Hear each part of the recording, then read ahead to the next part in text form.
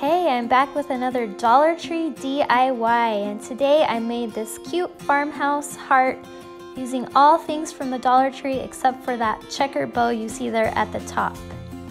It can be a hanging sign, or you can also prop it up and display it with your other Valentines or just regular home decor. Keep watching to see how I made it.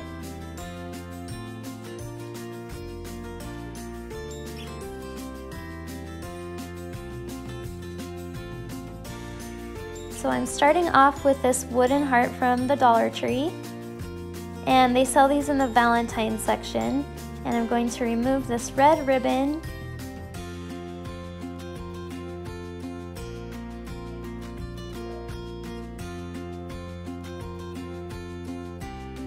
and I ended up giving it 2 coats of the Waverly chalk paint in their color ink. It's just their black. Like I always say, the chalk paint, I like it because it dries fast and it dries matte. And you can get this, I get mine at Walmart, but I'm sure there are a number of places you can get it.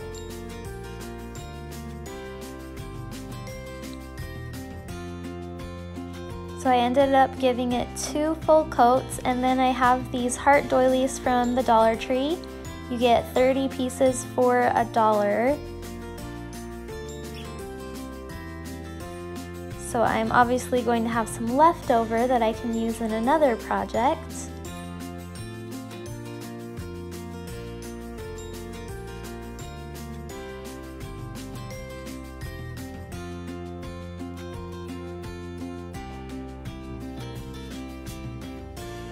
And I have some Mod Podge. Also, you can pick this up at the Dollar Tree.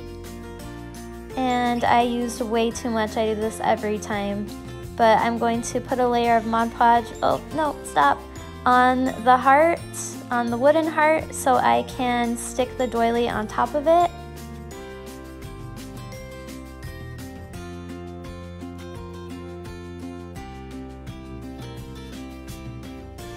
And you want to smooth it out and press it on. Try to get all the wrinkles and the air bubbles out, so it's nice and smooth.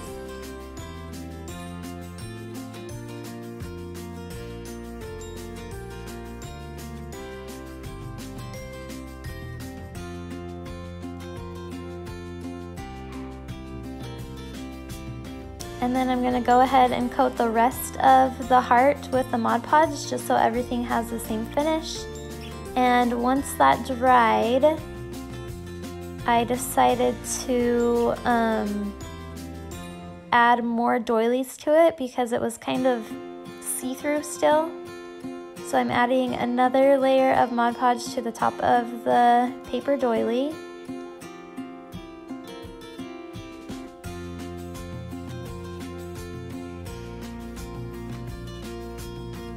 And then sticking the second one on there.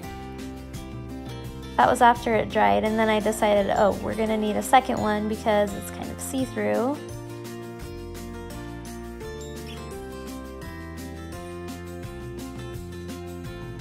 And you have to line it up perfectly so you still have your little holes showing through with the black.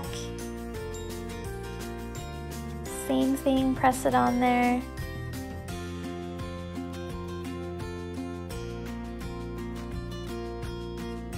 And I ended up doing 3.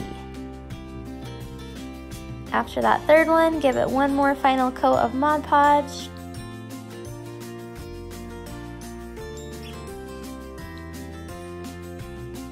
And then that's going to need to dry for a while. And once it was dry, I pulled the third heart. I've used 2 of these on other projects that you may have seen on my Instagram.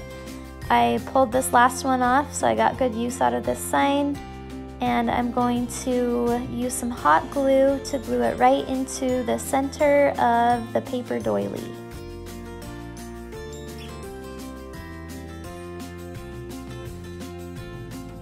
Just put some glue around the edges.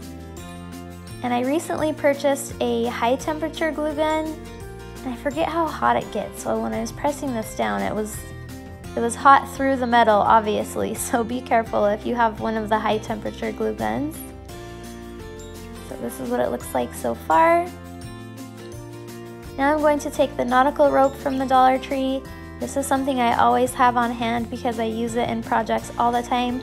So anytime I see it at the Dollar Tree, it's just one of the things I grab. So I always have a backup in case I run out. And I'm just going to hot glue this all the way around the edge of the heart to give it kind of a rustic farmhouse look and also to make the edge seem more finished.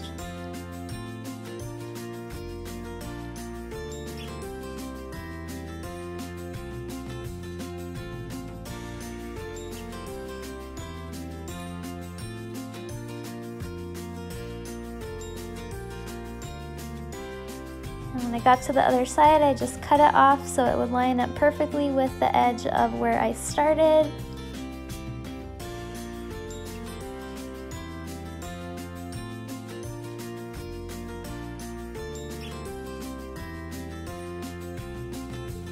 And now for my favorite part, the fire. With this nautical rope, it does have some fibers that stick off of it. So anytime I use twine or this nautical rope, once I have it put on, I take the lighter all the way around the edge of it and it just singes off those little fibers, and it's really satisfying to do and watch. And I also strangely love how it smells. So yeah, this is my favorite part. Enjoy. Use caution though, don't burn your house down. Don't burn your finger.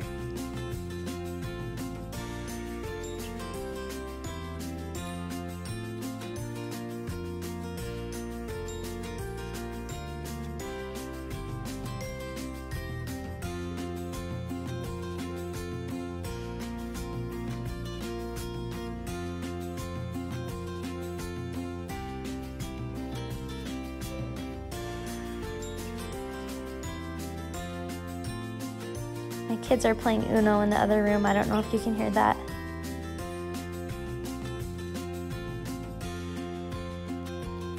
And try to get it really good on that end there where there's kind of some frayed edges. And then I'm taking one of these bows. This was from Walmart and it was in their Christmas section this year. And I picked up a couple extra because I just love the black and white buffalo check. I think it can be used all year long, mostly in winter and Christmas time. And I'm cutting the ties off the back and I'm going to glue it over the spot where the nautical rope ends came together, just to kind of cover the imperfection of it, I guess, and to add a cute touch. And then, in case I want to hang it, I just cut off some twine. And this sign is not very heavy, so just hot gluing it to the back is sufficient. I've never had an issue with these signs falling when I make them like this. So just make a little dot of hot glue, press your twine onto there, measure how long you want it, put your dot of hot glue on the other side.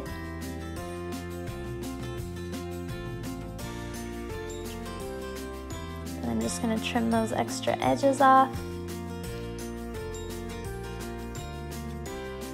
And that is it. Hopefully that gives you some inspiration of something you can make either for Valentine's Day in any color or style with these materials.